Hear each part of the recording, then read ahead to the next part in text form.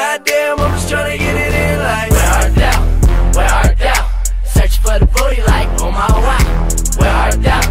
Where art thou? Exercise 1 is Smith machine hip thrusts, and these ones are on your knees. So these ones are super important that you do a couple things.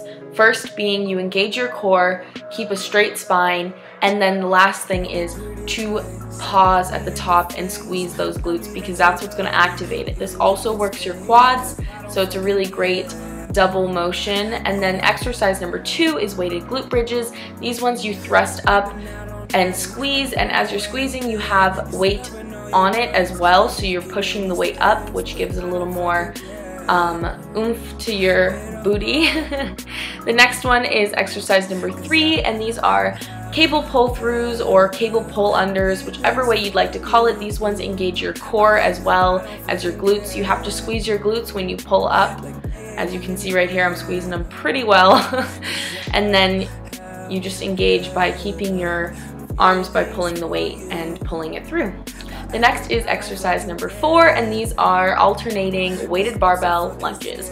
So you just do a lunge, you have your barbell on there. The extra weight helps. Make sure you focus on form, because you do not want your knee to go past your toes. So when you're doing this, you can start out without a weight and then you can add it on.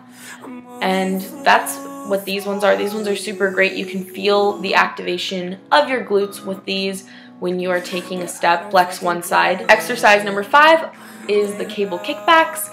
These ones, you have your own version of range of motion, so don't go for my range of motion. If you can go more, please do that. If you can do less, you know, whatever your range of motion is, that's how you are.